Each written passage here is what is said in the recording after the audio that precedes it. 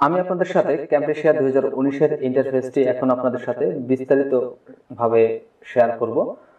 দেখেন, এই সবার উপরে যে বাটনটি রয়েছে এটিকে বলা হয় রেকর্ডার বাটন। এটির উপর ক্লিক করে অথবা কিবোর্ড হতে কন্ট্রোল+আর অর্থাৎ কন্ট্রোল চেপে ধরে আর বাটনে ক্লিক করলে আপনার রেকর্ডিং অপশনটা চলে আসবে। আমি এই রেকর্ডিং বাটনে ক্লিক করছি। ক্লিক করার সাথে সাথে দেখেন এখানে এই যে একটি বাটন এসেছে। এবার এই বাটনে ক্লিক করার সাথে সাথে আপনার রেকর্ড শুরু হয়ে যাবে। দেখেন এখানে রেকর্ডিং শুরু হয়ে গেছে। আমি এটার উপর ক্লিক করি। ক্লিক করার সাথে সাথে দেখেন এখানে টাইমটি উঠছে, যে এখানে রেকর্ড হচ্ছে সেই টাইমটা এখানে দেখা যাচ্ছে। এরপরে এই যে প্যানেলটি দেখতে পাচ্ছেন, এটা হচ্ছে ইফেক্টস এন্ড অ্যাসেটস প্যানেল। অর্থাৎ এখানে বিভিন্ন ধরনের অ্যাসেটস এবং ইফেক্ট রয়েছে, যেমন লাইব্রেরির যে অ্যাসেটস গুলো রয়েছে এখানে দেখেন ইন্ট্রো সম্পর্কে রয়েছে, এরপরে থাকবে হচ্ছে মিউজিক ট্রেক সম্পর্কে রয়েছে, বিভিন্ন লোয়ার থার্ডে যে আমরা যেগুলো ব্যবহার করি বিভিন্ন গ্রাফিক্স সেটা রয়েছে। এরপরে আপনার যে হচ্ছে এই যে বিভিন্ন ধরনের অ্যাসেটস আমাদের এখানে রয়েছে। এরপরে অ্যানোটেশনটা আসলে আমরা এখানে বিভিন্ন ধরনের কথাবার্তা বা আমরা অনেক সময় টাইপ করে দিতে হয়, যেমন ধরেন কেউ একটা কথা বলছে, তার পাশে আমরা একটা লোগো আকারে এই বিষয়টা দিতে পারি। এটা মূলত হচ্ছে অ্যানোটেশন। যেমন ধরেন আমি এখানে এটা সেট করে দিলাম, এটাকে আমরা ইচ্ছা করলে একটু বাড়াতে কমাতে পারি। এটা হচ্ছে অ্যানোটেশন। এটার সাহায্যে আমরা এখানে বিভিন্ন ধরনের স্পিচ লিখে দিতে পারি। এটা হচ্ছে মূলত অ্যানোটেশনের কাজ। আমি এটাকে ডিলিট করে দিচ্ছি। এরপরে দেখেন ট্রানজেকশন। এখানে বিভিন্ন ধরনের ট্রানজেকশন রয়েছে। অবশ্যই আমরা ট্রানজেকশন সম্পর্কে অবশ্যই জানবো, যারা না জানে অবশ্যই জানবো, আর যারা জানি তো আরো ভালো। এরপরে বিহেভিয়ার। আসলে এই বিহেভিয়ার গুলো আসলে সাধারণত আমরা ব্যবহার করব আমরা যখন টাইটেল ব্যবহার করব তখন আমরা এই বিহেভিয়ার গুলো ব্যবহার করব।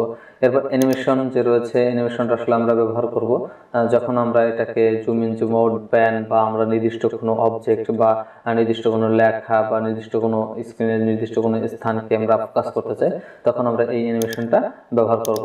এটা আসলে আস্তে আস্তে আমি বিস্তারিত সবই আপনাদেরকে দেখাবো। আর প্রথম পার্ট যারা দেখেছেন বা এডিটিং এর বেসিক পার্ট যারা দেখেছেন তারা হয়তো একটু ধারণা করতে পারছেন। কার্সার ইফেক্ট হচ্ছে আমরা যে এই যে কার্সারটা ইউজ করছি সেই কার্সারটাকে আমরা হাইলাইট করতে পারি, এবং সেই সাথে সাথে আমরা এটাকে সাউন্ড ব্যবহার করতে পারবো, এবং বিভিন্ন ধরনের রিপল বা ঢেউ বলা হয়, ক্লিক করার সাথে সাথে ঢেউ, সেটা আমরা সেই ধরনের ইফেক্টও ইউজ করতে পারবো। আমরা রাইট ক্লিকেও সেই একই বা লেফট ক্লিকে একই ধরনের ইফেক্ট ইউজ করতে পারবো, সাউন্ড ইউজ করতে পারবো, ইত্যাদি বিষয়গুলো আমরা আসলে এখান থেকে ব্যবহার করতে পারবো এই কার্সার ইফেক্টের মাধ্যমে। তারপর ভয়েস নারেশন হচ্ছে, এটির সাহায্যে আমরা নতুন করে ভয়েস দিতে পারি। ধরেন আমরা যখন স্ক্রিন কাস্ট করছি বা স্ক্রিন ক্যাপচার করছি তখন কোনো ধরনের ভয়েস আমাদের দেওয়া হয়নি, সেই ভয়েসটা নতুন করে দিতে পারবো, বা কোনো ডায়লগ আমরা নতুন করে নিতে পারবো। এটা আসলে আমরা এই ভয়েস নারেশনের মাধ্যমে করতে পারবো। Audio effect. অডিওতে আমরা বিভিন্ন ধরনের ইফেক্ট ব্যবহার করে থাকি, তার মধ্যে স্বাভাবিক যে ইফেক্টগুলো রয়েছে সেই ইফেক্টগুলো আমরা এখান থেকে ব্যবহার করতে পারবো। যেমন আমরা সরাসরি নয়েজ রিমুভ করতে পারবো। এরপরে অডিও যে লেভেলটা রয়েছে সেই অডিও লেভেলটা আমরা এখান থেকে ইউজ করতে পারবো। অডিও লেভেল ব্যবহার করার জন্য অডিও কম্প্রেশন, অথবা যদি আপনার ক্যামটেশিয়া 2018 বা ক্যামটেশিয়া 9, 8 হয়, সেখানে লেখা দেখবেন অডিও লেভেল রয়েছে, এখানে লেখা লেভেলিং, সেটা আমরা ইউজ করতে পারবো।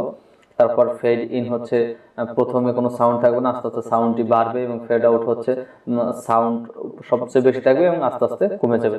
এটা হচ্ছে ফেড আউট। ফেড ইন হচ্ছে সাউন্ড আস্তে আস্তে বাড়বে এবং ফেড আউট হচ্ছে সাউন্ডটা আস্তে আস্তে কমে যাবে। এবার ক্লিপ স্পিড যেটা রয়েছে সেটা আসলে আমরা যখন কোনো ভিডিও ইউজ করব বা কোনো ভিডিওকে আমরা ফাস্ট ফরওয়ার্ড করতে চাই বা দ্রুত করতে চাই, বা অনেক সময় কমেডি সিন দেখাতে গেলে আমাদের দ্রুত করতে হয়, সেই বিষয়টা আসলে ক্লিপ স্পিডের মাধ্যমে আমরা করতে পারি।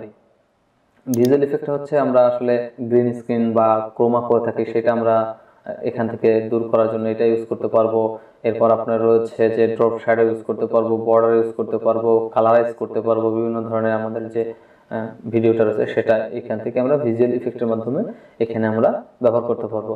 মূলত এটা হচ্ছে যে আমাদের অ্যাসেটস এবং ইফেক্টের যে জায়গাটা সেটা হচ্ছে এই আমাদের এই প্যানেলটা। এই মিডিয়া বিনের মাধ্যমে আমরা এখান থেকে ইম্পোর্ট করতে পারবো, যে কোনো ভিডিও ইম্পোর্ট করে আমরা এখানে ইউজ করতে পারবো। এটা হচ্ছে আপনার এই প্যানেলের কাজ। অর্থাৎ এই যে পাশটা রয়েছে, এই যে জায়গাটা রয়েছে, এই জায়গাটা মূলত হচ্ছে আমাদের এই সমস্ত ইফেক্টস এবং অ্যাসেটস এর জন্য মিডিয়া বিন বা এই যে জায়গাটা রয়েছে। এরপরে এই যে জায়গাটা দেখতে পাচ্ছেন, এই জায়গাটিকে সাধারণত বলা হয় ভিউ পোর্ট, অর্থাৎ টাইমলাইনে যে কাজগুলো করব সেগুলো আমরা এখানে সরাসরি দেখতে পারবো। আর টেক্সটমেট ক্যামটেশিয়া এটাতে বলা হয় সাধারণত ক্যানভাস, অর্থাৎ একই কথা যে আমরা এই টাইমলাইনে যে সমস্ত কাজ করব সেটা আমরা এখান থেকে দেখতে পারবো। আমাদের এই প্লেহেডটা যেখানে থাকবে সেখানের যে ভিউ বা সেখানের যে ফ্রেমটা, সেই ফ্রেমটা বা সেখানের ভিডিওটা আমরা এই ক্যানভাস বা ভিউ পোর্টে দেখতে পারবো। আমরা এই ভিউ পোর্টের উপর যে আইকনগুলো রয়েছে সেই আইকনগুলো সম্পর্কেও জানতে পারবো। এটা আসলে ক্রপ করার জন্য আসলে ভিডিওটা আমরা ক্রপ করতে পারি সেটা, এবং এখান থেকে আমরা এই ভিডিওটাকে ফিট করে দিতে পারি। যেরকম ধরেন আমি এখানে 25% দিলাম, এটা এখন খুব ছোট, আমি যদি চাই এইটার সাথে সেট করে দেবো, সেই ক্ষেত্রে আপনি এখান থেকে ক্লিক করে ফিটে যখন দিবেন তখন ভিডিওটা এরকম ফিট হয়ে যাবে। আমি এখান থেকে একটি ভিডিও ইম্পোর্ট করে দেখাচ্ছি।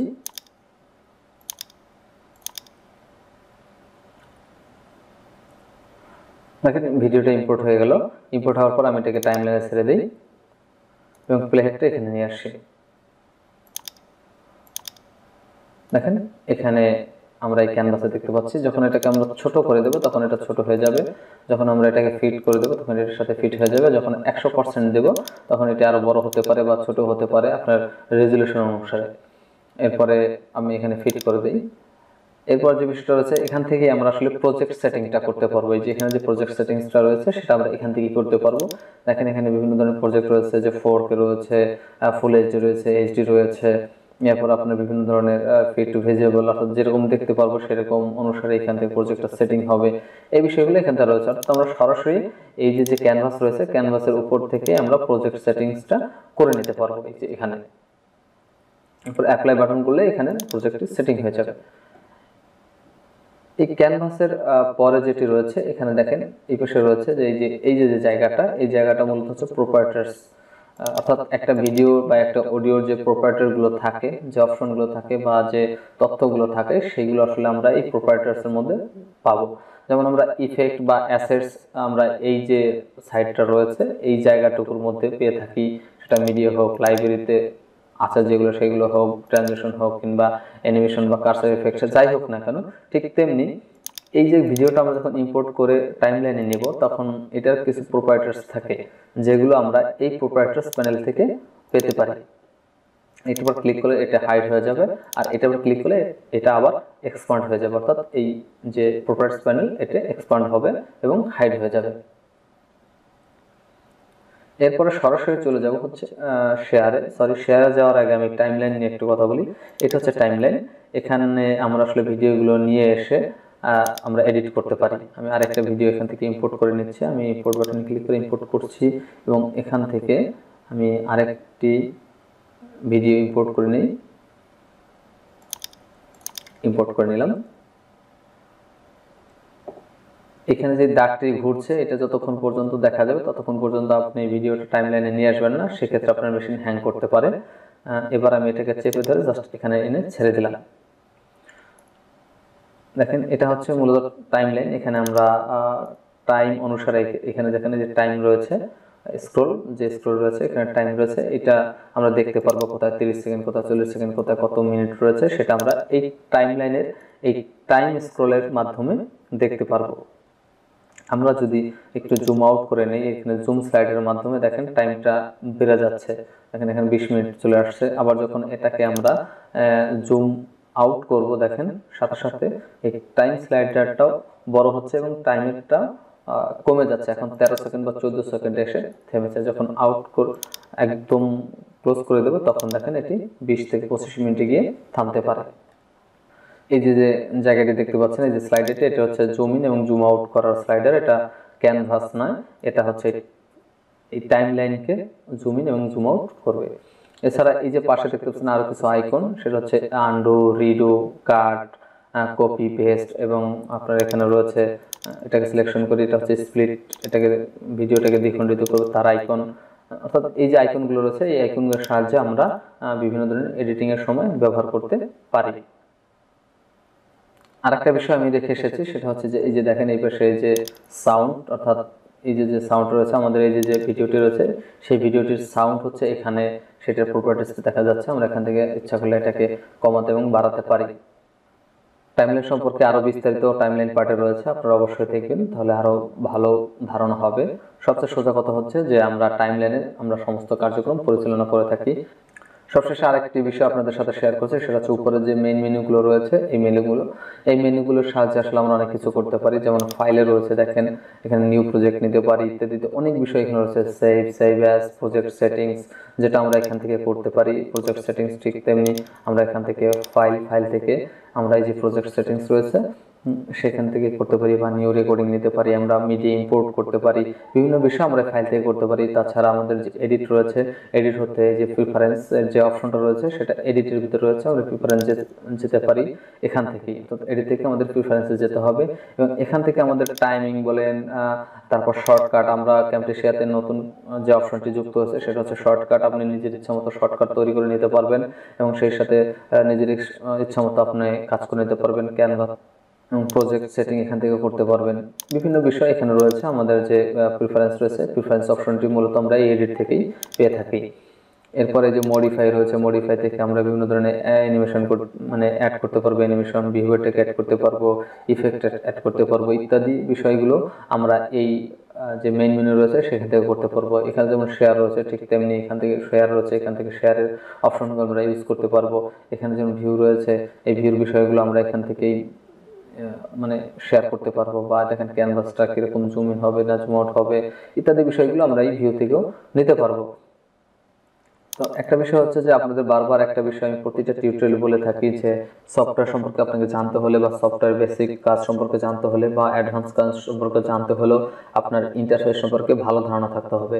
যে যত বেশি ইন্টারফেস সম্পর্কে ভালো ধারণা নিতে পারবে, ইন্টারফেসের ভিতর যে প্যানেল রয়েছে, যে ট্যাবগুলো রয়েছে, যে উইন্ডো রয়েছে, যে ভিউপোর্ট রয়েছে, এটার প্রত্যেকটা অপশন সম্পর্কে যে যত বেশি ধারণা নিতে পারবে সে তত দ্রুত কাজ করতে পারবে, তত ভালো কাজ করতে পারবে। এতক্ষণ ধরে যারা আমার এই টিউটোরিয়ালটি দেখলেন, আপনাদেরকে আন্তরিক শুভেচ্ছা এবং অভিনন্দন। আপনার কাছে একটা অনুরোধ, আমার কোনো ভুল হয়ে থাকলে অবশ্যই সেটা কমেন্ট বক্সে জানাবেন। আর যদি ভালো লেগে থাকে অবশ্যই একটা লাইক, শেয়ার, কমেন্ট করবেন। এটা আসলে প্রত্যাশা করতেই পারি, যেহেতু এত কষ্ট করে টিউটোরিয়াল তৈরি করছে, আপনারা যদি একটু দেখেন তাহলে আমরা সার্থক হব।